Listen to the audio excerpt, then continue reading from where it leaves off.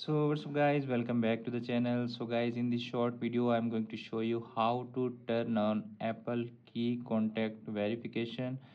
That is a new feature that Apple introduced on Apple ID. So let's start video without wasting any time and see how we can turn it on.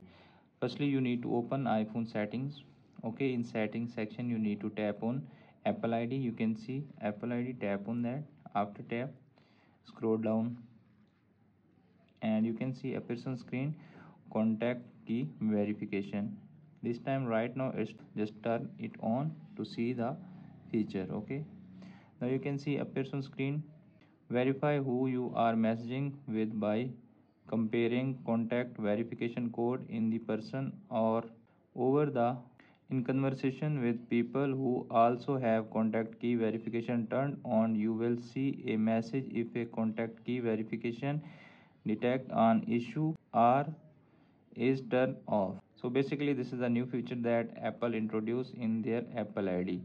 If you want to turn on, just turn it on from here, and after that you can easily use that feature on your Apple ID. So friends, after watching this video, I hope you will all know how you can turn it on. If the video is helpful for you, don't forget to share and subscribe my YouTube channel and press the bell icon for upcoming videos notifications. Thanks for watching.